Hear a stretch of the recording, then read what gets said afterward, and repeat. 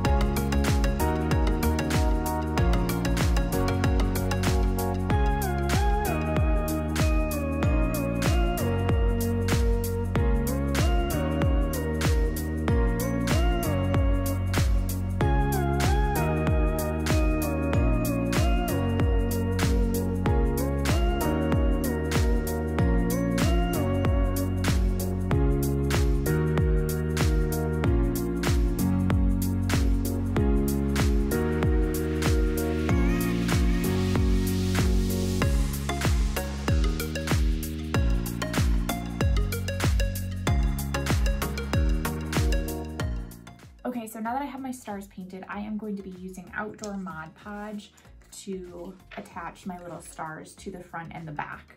So once I have those attached, I'm going to also do the front of the paper. And after everything has dried, it'll probably take a little while so I can do the front, let it dry, do the back. Let it dry, I will then attach the little stakes and we will be all done. So let's keep going.